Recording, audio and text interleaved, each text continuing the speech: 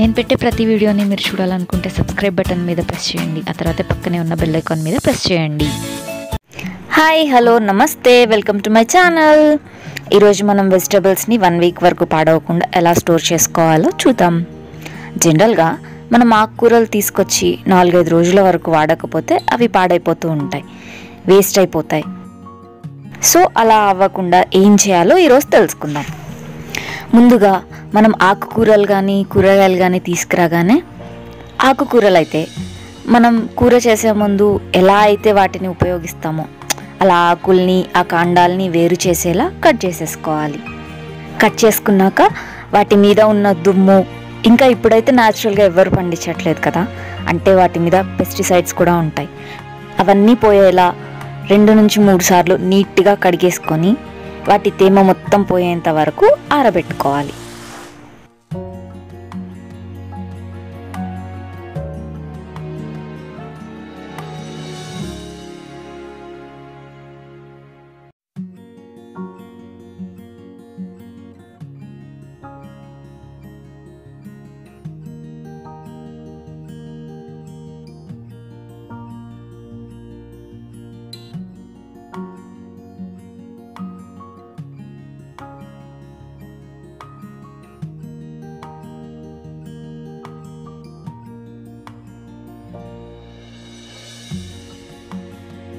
నేను ఒక వారానికి సరిపడా కూరగాయలు తీసుకొచ్చాను కాబట్టి అవన్నీ క్లీన్ చేసుకొని ఆరబెట్టుకోవడానికి ఇలా బెడ్షీట్ని యూజ్ చేశాను.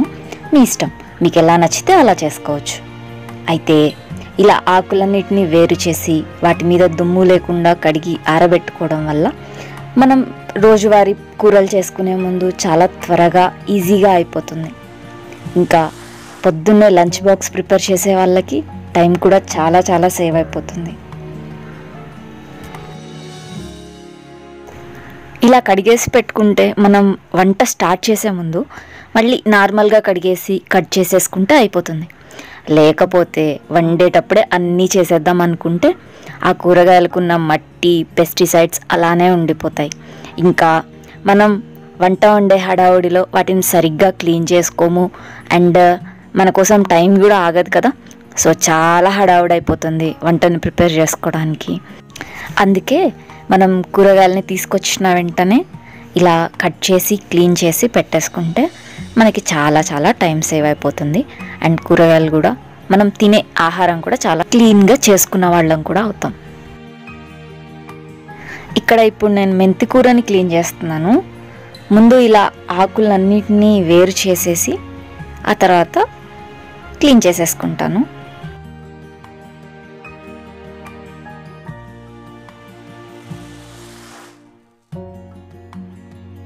మనం వండుకునే ముందు ఎలా అయితే ఆకులన్నిటిని వేరు చేసేస్తున్నామో అలా ముందుగానే వేరు చేసి పెట్టుకుంటున్నాను. లేదంటే పొద్దున్నే వంట చేసేటప్పుడు ఆ ఆకులన్నిటిని వేరు చేసుకోవడానికే బోలెడ్ టైం పడుతుంది.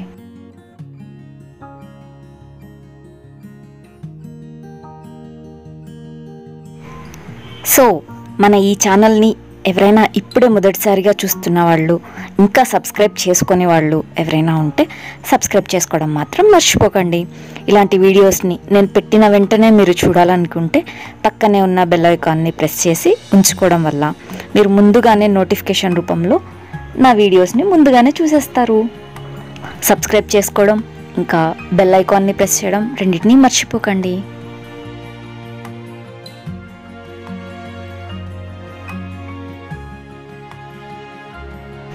అలాగే ఈ వీడియో మీకు ఎంతవరకు ఉపయోగపడిందో కామెంట్స్ రూపంలో నాతో షేర్ చేసేసుకోండి.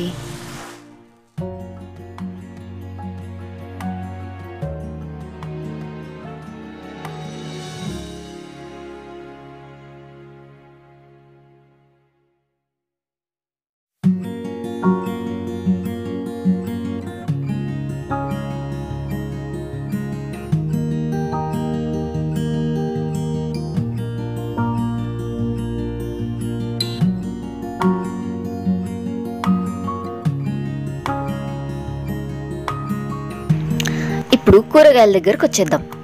వాటిని క్లీన్ చేయడానికి ముందుగా ఒక బౌల్లో వాటర్ తీసుకొని అందులో వెనిగర్ కానీ ఉప్పు కానీ వేసి ఆ నీటితో ఆ కూరగాయలని బాగా కడుక్కోవాలి.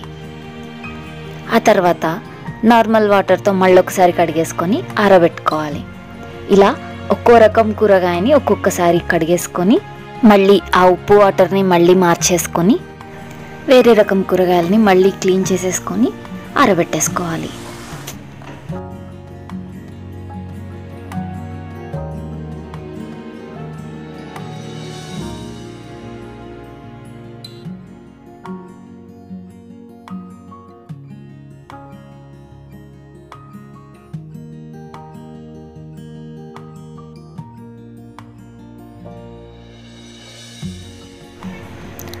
ఇక్కడ ఒక చిన్న టిప్, మిరపకాయలకి పైన తొడిమలు తీసేసి స్టోర్ చేసుకుంటే ఎక్కువ రోజులు ముడతలు పడిపోయి వడలిపోకుండా ఫ్రెష్గా ఉంటాయి. ఇప్పుడు ఆరబెట్టుకున్న ఆకుకూరల్ని మళ్ళీ కొంచెం అటు ఇటు తిప్పేసి వేస్తే పూర్తిగా తేమ లేకుండా ఆరిపోతాయి. ఆకుకూరలు పాడైపోవడానికి మెయిన్ రీజన్ తడి ఉండడం. సో ఆ తేమ లేకుండా పూర్తిగా ఆరిపోయాక వాటిని ఎలా స్టోర్ చేసుకోవాలో చూద్దాం. నేను ఇక్కడ ఒక జిప్పర్ బ్యాగ్ని తీసుకొని దాంట్లో ముందే ఒక టిష్యూ పేపర్ని వేసి ఆకుకూరలన్నీ వేసేసుకుంటున్నాను. ఈ బ్యాగ్లో చివర ఒక టిష్యూ, మధ్యలో ఒక టిష్యూ పేపర్, ఇంకా పైన ఒక టిష్యూతో ప్యాక్ చేస్తున్నాను. ఎందుకంటే ఆ ఆకుకూరల్లో ఇంకా ఏమైనా తేమ ఉంటే ఆ టిష్యూ పేపర్స్ పీల్ చేసుకుంటాయి. అంతేకాకుండా ఇంకా తర్వాత వచ్చే ఫామ్ అయ్యే తేమను కూడా ఇవి తీసేసుకుంటాయి.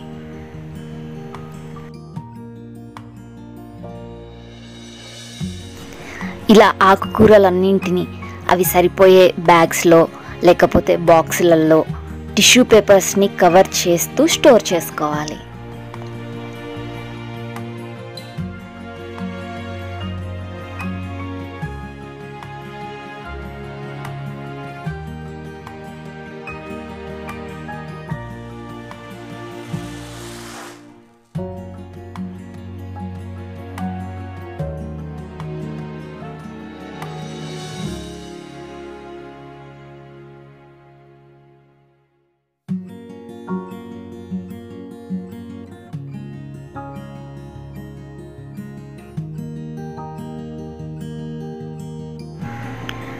ఇంకా టిష్యూ పేపర్స్ ఆకుకూరలకు వేస్తే సరిపోతుంది. మన కూరగాయలకి టిష్యూ పేపర్స్తో అవసరం లేదు, నార్మల్గా వాటిని స్టోర్ చేసుకుంటే సరిపోతుంది. ఇక్కడ నేను 2 రకాల కూరగాయలని ఒకే దాంట్లో స్టోర్ చేస్తున్నా కాబట్టి అవి విడిగా తీసుకోవడానికి ఒక ప్లాస్టిక్ కవర్తో సపరేట్ చేసి వేసుకుంటున్నాను.